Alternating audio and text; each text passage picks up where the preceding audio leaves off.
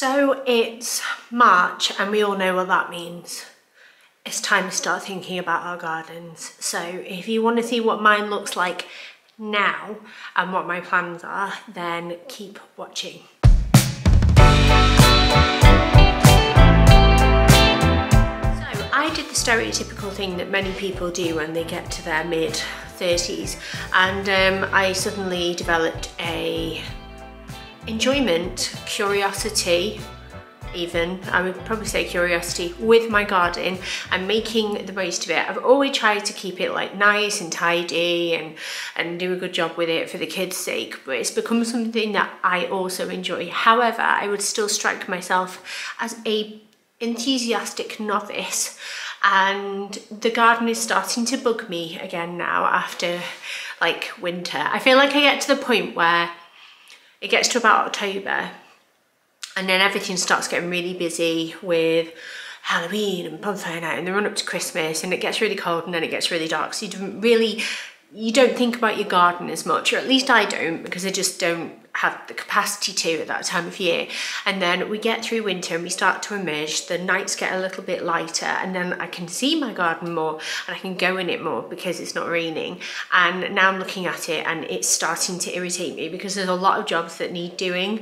And I think a lot of the time with videos like this, you'll see these like fancy transformations and you'll see like the after a lot more than perhaps you'll see the before. So I thought I would take you around and show you what it really looks like, so that when we get to a point where it actually looks really pretty, we can be proud together and we can see the progression.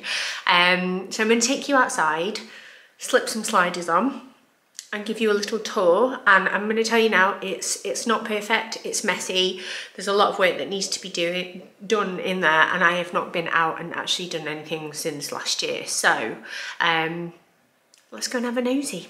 Come on. Hi Mel.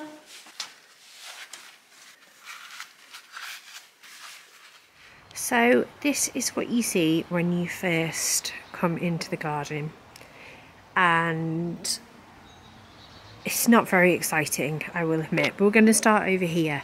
So down here we have some spare old chairs and our hose and stuff, and that is like how I like water a lot of these things. Some of these are still alive, but they look slightly crazy. I cannot for the life of me remember what they are called because my mum gave them to me, but I'm gonna make sure that I pull out all the dead bits and bobs. As you can see here, we have some old plant pots. All of this needs filling with some new flowers, which I'm half tempted to maybe go somewhere like affordable, like B&Q or B&M or something like that, and just start there, because I feel like that would be a nice easy job just to brighten things up a bit. These, couldn't tell you what they are. I mean, even the pot can't tell you what they are, but they were from Home Bargains. So that's that corner. These grow back really nicely every year. I'm really chuffed with them, but as I said before, there are still a few dead bits that could do with sort of being pulled out. Now the lawn is a... Oh, look at my cat, how freaking weird is she? There we go. All the way over, Elsa. So the lawn looks really bad at the moment, but what it's actually had done, I don't know if you can see all of these little holes. It's not a football pitch for people with massive feet, don't worry. It's been aerated. So Mark and all of like the husbands in our friend group basically clubbed together and rented a proper aerator that was like a gas powered one. You had to pull the string to get it going, and it basically goes through all of your soil and like your grass and stuff and punctures these big holes in, and it's to help it like air out, get rid of like how boggy it is, and then what they're going to do next is like they're going to scarify it, so it's probably going to look even worse. And then Mark's got this plan. So the lawn this year for me is not my concern. Let's pray it works out, because it's not looking great right now. It looks like it's been stampeded, to be honest. Over here is our temporary poo bag bin that Mark likes to fill up that way. There's spare bags there, and it just is very organised like that. There's an extra hose as well. This is a flexible one. It's really easy to move around, so sometimes I will attach that to our utility sink, and that's good because then we have warm water, which is good for like paddling pools and stuff. This is Daisy's bike. She'll be getting a new one soon. We've got like outdoor electricity access. Another quick and easy job. These lights, they're like a curtain light, as you can see, and they're up there, but they are a little bit battered. Sometimes they still come on, sometimes they don't. So I'm partly tempted to look online and see if I can replace these, because I do like it when they twinkle at night. But I've had these for a few years now, and as you can see, they're getting quite old. And really what I should have done, and I'm not perfect, so you'll have to forgive me here, I should have taken them down every year, but I haven't done, and sometimes shit happens. These little wicker sort of hanging basket type things just need sort of everything coming out and new stuff putting in there. I still have some leftover compost, so I'll be able to do that quite easily. I can refill some of these old pots with new little bedding plants. So I need to do this one, and this one. There are some signs of life up here, but I feel like we could do a bit better than that. I've got a climbing rose here, which this trellis is kind of just like sort of near in case it fancies it, but I feel like I could do a better job of training this year.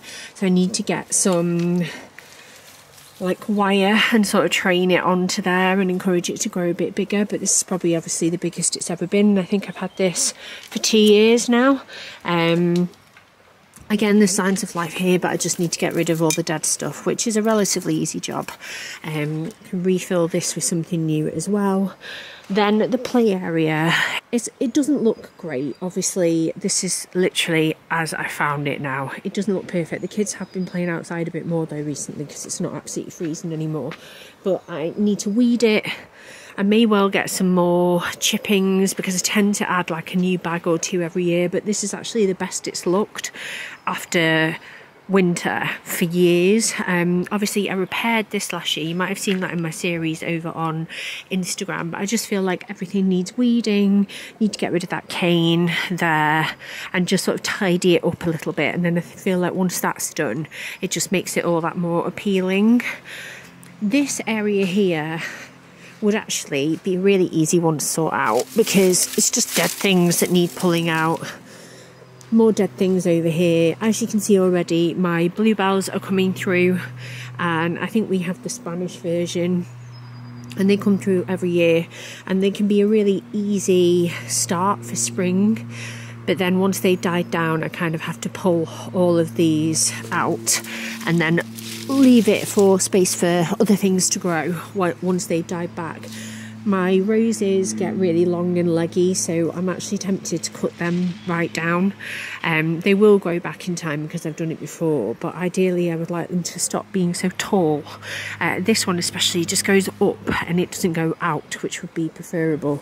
All of this needs to come out as well. It's all just dead. And same here really. I just need to establish like what I want to keep and what I don't, and tidy things up a little bit. Like there's just like weeds here and stuff. And then, hello Merlin. Hello my darling. This whole area just needs weeding. I bought some more bunting that you might have seen in a haul the other day, because this one got shredded and I don't really know how that happened, because yes, general wear and tear, but what attacked it? That's what I want to know, because these two bits here are just destroyed. I've still got some survivors over here, but again, I'll be replanting a lot in there. I've got my hydrangeas coming on and all that. I just need to sort out my rug again. Just find bits to replant. Chives seem to survive everything, but the rest of my herbs haven't fared so well. But again, I haven't looked after them, but they just sort of need just neatening up a little bit. Do you know what I mean? Neat and tidy. I don't have a greenhouse. I'm not completely devoted to my garden. Like, I just do what I can when I can as a parent of children. I want to cut these down a little bit as well, and cut back a lot of these reeds, and just generally tidy up this area. Like, there's some weeding to be done. It's not horrific, but it definitely needs doing sooner or later. I've still got some compost left. I need to sweep up all the dead leaves, and then again, just remove any dead bits from down here and tidy all this out. This is actually purple tender stem broccoli, which is, I mean, it's really quite taken over there. It's got a mind of its own, but we will be sorting all of this out. I mean, these are lovely. Not sure if you're just weeds, to be honest, but at least you're colourful. So yeah, that is this section. This section is one of my favourite places to come, and normally I will sit on this chair, which actually goes here and needs a good clean.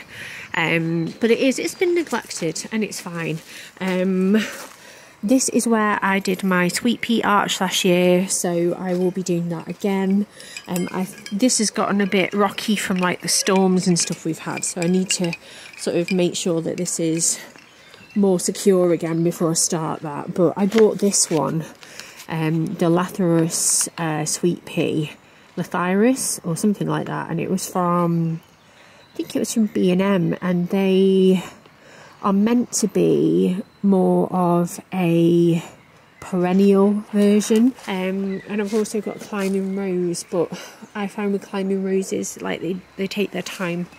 So that's that. And then down here, it's just a case of brushing up all of the dead leaves, doing some more weeding. This especially needs cutting back. We had to move the bench, which is normally over there, because the boys couldn't get like the aerator through. But again, loads of sweeping to be done. We actually need to get rid of these 3 things. They're all too small now, so we'll probably go like, well, the scooters are knackered and squeak, and the wheels always stick, but the bike could go to a charity shop. And then again, just more tidying up here. And when I look at it en masse, it's really intimidating, but I know I will do it. I just find that with your garden, you just have to do it little by little when you can, and then eventually it all adds up to something pretty special. But I do need to get cracking with that. I need to get some more like little bedding plants for down here. So it's time to get started. The newest edition, actually from yesterday, this doesn't look like much right now, but this is actually an iris, a blue iris. And my mum had an extra cutting of this from her garden. So this was from last year, and she cut it back, and you can see there's new shoots coming through. And she paid Bill some money to dig a hole and try and plant it. So I helped him with that last night. He was very chuffed with himself. And that should spring up lovely blue flowers when the time comes. But we really do need to get a move on. It's a very lovely garden. As I've said before, it's an established garden. Like the person that owned this house before me over 10 years ago now was a bit of an avid gardener, and I, as you can see, I'm trying and I'm learning, and I don't always have the time for it, but I know I can turn it into something beautiful because I've done it every year for the past few years. So this is what we're starting with, and I will try and document as I go.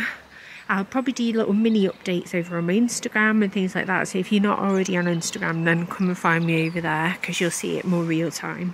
And I will check in every week or so and show you where I'm up to. So that is what we're starting with. So if you've got any suggestions of like recommendations of things that I could plant, obviously I'm looking more for perennials for like some of my bigger pots, if there are any that you can suggest that are like affordable as well. Because one thing I've really noticed with like gardening over the last few years is that it can get really expensive, and I do have a mum who I'm really lucky always has like cuttings for me and is really knowledgeable as well, but I also don't want to like harass her too much. So if you are a gardener and you've got any suggestions whatsoever, I would be so grateful. I'm really excited to get started. I actually find it quite therapeutic. I love being outdoors in the fresh air and doing bits and bobs, and I just want to get it nice really for the kids so they can start to enjoy it as well.